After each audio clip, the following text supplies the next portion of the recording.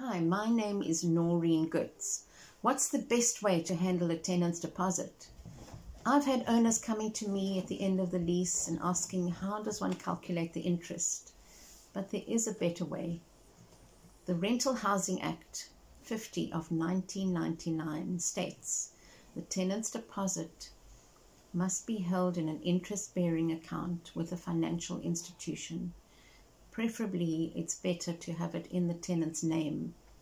The tenant's entitled to know where his deposit is, and if it's in a 32-day notice account, inform the tenant at the outset that he needs to give 32 days notice in order to redeem his deposit, including all interest, without incurring any penalties.